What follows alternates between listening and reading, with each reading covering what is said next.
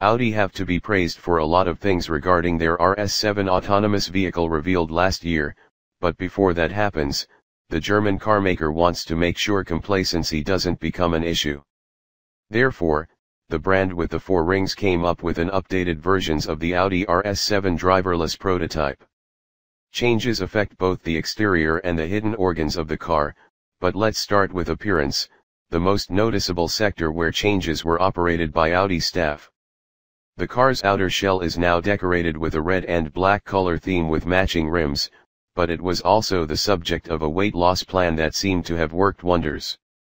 We're saying that because the self-driving vehicle lost 881.8 lbs, roughly 400 kilograms, compared to the initial prototype nicknamed Bobby.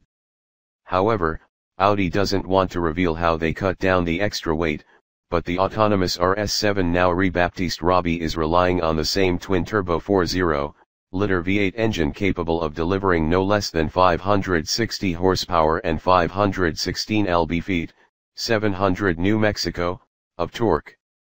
The weight reduction should allow the piloted car to brake, steer and accelerate much better on the track.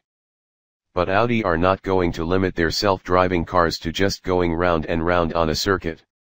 As you might remember, Giac and Audi A7 piloted driving concept with many near-production solutions drove on public highways from Silicon Valley to Las Vegas for the Consumer Electronics Show, CES, and managed to reach a top speed of 80.8 mph, 130 km per hour, on German autobahns.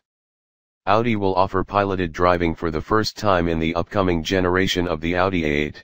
So it's only natural for them to update and improve the technology before putting it in production cars.